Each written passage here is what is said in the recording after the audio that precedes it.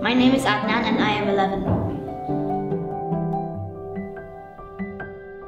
Lockdown has been very stressful for me, but the school really helped me out with online learning and they were like always there when I needed help.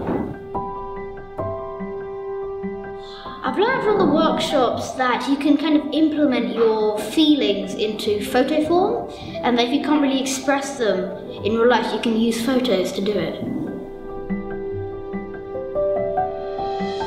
So I tried to capture sorrow as in the flower had its head down, it was sad, it's kind of twisted and twined and kind of broken, crooked, and it's in an unfamiliar environment, so it's lonely and upset, so sorrowful.